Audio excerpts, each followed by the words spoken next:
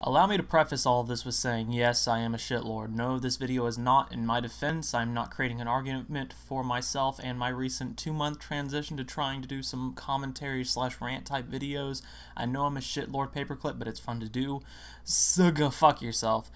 But also, there are fireworks, as well as people driving by quite frequently outside of my house. It's pretty late at night, and it's the 4th of July weekend, so please be aware of that, and you might hear a bit of that in the background audio. I don't have a soundproof room. So we all know that commentary channels are prone to receiving massive amounts of hate. Some would even call it cancerous, which is moronic because to draw comparisons between malign tumors and individuals speaking into a mic is nonsensical to say the least. But Scout, we're not referencing that definition of cancer. We're talking about any evil condition or thing that spreads destructively, like a blight.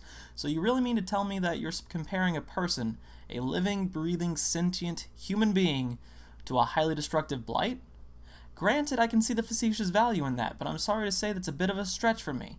Tangent aside, we don't commonly focus on the positive aspects of commentary channels. Certainly, we see a lot of criticism aimed at channels such as Pyrocynical, Leafy, and Fuckers, channels that ultimately point out people that are admittedly on the socially less acceptable side in a jesting manner. More often than not, we view these videos as attacks on the individual in question, and despite the disclaimers provided by said commentary channels, including the 3 public figures I've mentioned so far, there doesn't seem to be much in the way of understanding critique for the sake of entertainment. In this video, I want to discuss why commentary channels are actually beneficial to the development of YouTube in comparison to its stereotypical place on this website.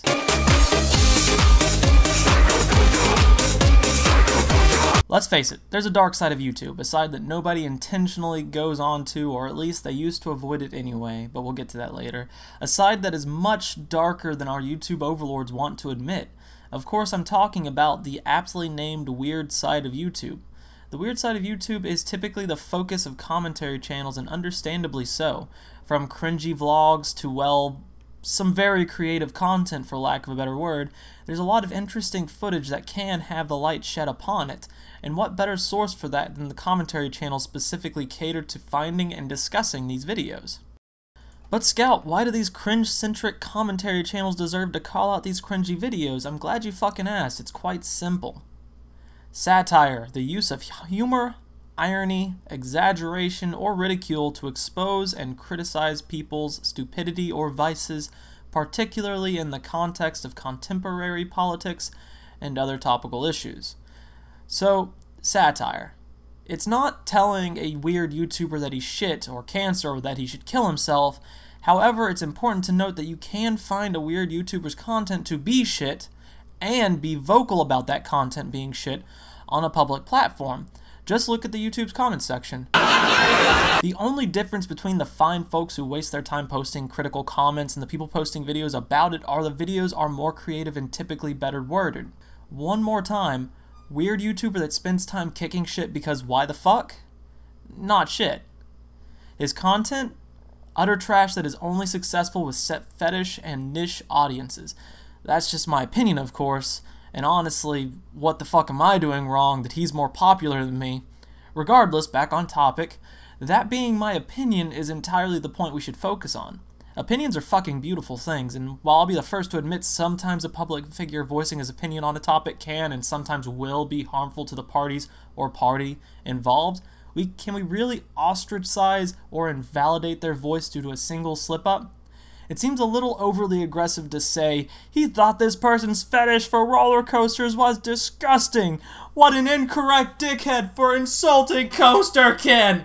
Like, I get it. I'm all for people fucking roller coasters, I guess. But if you want my opinion on the situation, I'm going to say it's a little fucked up. And I don't honestly feel like I'd be the only one. Now clearly, that's an overstatement. Nobody was up in arms over H3H3 calling the chick who liked to fuck roller coasters out. In fact, the best point of reference for this scenario would be Leafy is here making fun of Tommy NC 2010. A ton, and I mean a ton, of people were calling for Leafy to delete his channel over this. And while I do think it was out of bounds for him, and he should definitely have done more homework before he made fun of an autistic person, I firmly believe that his apology was sincere and that we should collectively let it go. Now before you jump down my throat over this, I want you to chill the fuck out. This is an opinion. It's going to piss people off. That's kind of the point. I actually didn't want to reference it because I feel like we should let it go, but it's like tiptoeing around the elephant in the room. It's just bullshit. I wouldn't want to have to account for this in a rebuttal, saying, oh, you missed this point. Well, go fuck yourself. I tried not to. To summarize, what I'm trying to say here, your favorite content creators are people. They're going to fuck up. If it's a satire-based commentary channel, that's twice as likely to happen because these people go out of their way to find shit normal people would say what the fuck to and then make light of it. So why is it okay for them to have opinions and not me? Oh, I'm not saying that by any means. If you think Nafuckers is a shitty Russian pig who stutters over every 5 seconds, then by all means be vocal about it. Personally, I'm impressed with his mastery of the English language as a second fucking language, and even more so that he's gained such a substantial American presence all the way from Russia. Really, bro, keep it up. That's really good shit. I'm just specifically saying that these people that you're calling the malign tumors of YouTube are holding up a mirror on this darker, weirder side of YouTube that we honestly need to see, especially if seeing it brings about discussion, either negative or positive. So in the last segment, I mentioned that being vocal about your opinions was okay, and I'm sure that's going to bring to mind several questions, such as, then why are you arguing for the existence of commentary channels? At what point did you say this was a necessary argument? Where in the world is Carmen Sandiego? And all of these are good questions in their own right. I'm arguing for the existence of commentary channels because I personally see loads of negativity surrounding these public figures that's never actually diffused. It just stagnates and becomes a horrid cesspool of resentment. To summarize, I've wanted people to just let it go for some time now. I realize the odds of that are slim to none, but I got hit by the passion bug, so I was going to write about this no matter what. My logic was, might as well make this publicly available in case someone sees this, and if they feel strongly, or if they realize that they feel strongly about it, then all the better. And if they want to talk about it, that's even better. And my aim wasn't to provide a resolution either. I want you, the viewer, to think about what commentary channels mean developmentally and consider what YouTube could potentially go from here with commentary channels thriving. Will we actually move towards this more podcast/storytelling type of content that we see from YouTubers such as Luna, The Needle Drop, Leafly is here? Or do you think that we may ultimately fall flat as YouTubers, or YouTube in general, attempts to rebound to the Let's Play community? Keep in mind that YouTube has recently changed up their terms of service to reflect that online critique cannot come from a hostile place, and we have yet to see how that will develop, and that most applicable channels are forming an argument for their content being satirical in nature.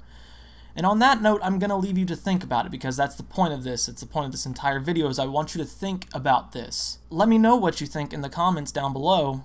By all means, I would really appreciate that as well. If you enjoyed this video or you want to support me, the best way to do that would be to like, comment, subscribe, and or share me with friends who might enjoy my content as well.